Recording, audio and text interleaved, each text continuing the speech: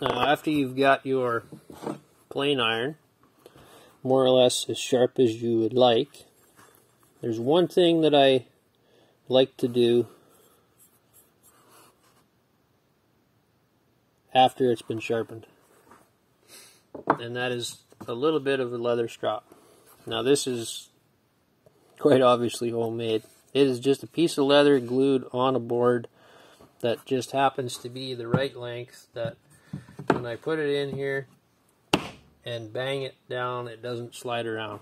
You can nail it to a board, you can clamp it, you could sit on the damn thing on a chair if you wanted, but that's it. Take a little bit of glue and glue a chunk of leather. You can use a belt, you can use whatever you want. Slide a little bit of this green stropping compound on here, and you're going to do the same thing. You're going to take your iron just at a slight angle, and you're going to pull it towards yourself. And you're going to do that 20 times, 30 times, pick a number. Do it until it's nice and smooth.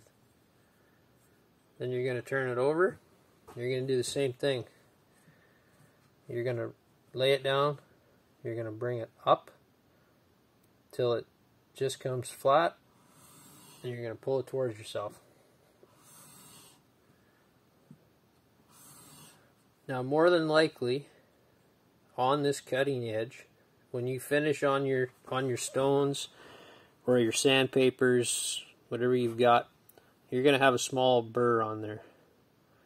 And you will remove that burr as you strop. But what else I tend to do is, if you look on the side of this, all those little black marks on the corner, I just take the cutting edge and just really softly pull it across that wood grain, and that just peels those burrs right off. And then I'll give it a couple more passes on the strop, and it's ready to go. A couple more on the back side, not pushing terribly hard. Let me do this like this so you can see what just happened here. So when I see if I can do this one-handed,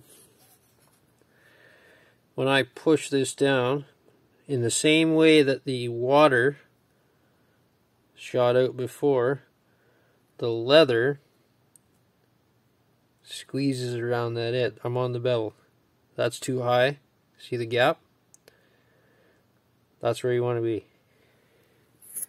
I'll put that back on its little holster there, and we'll pull that together.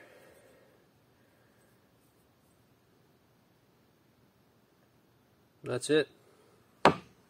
That is as sharp as I have ever needed to get a piece of tool steel to do just about anything.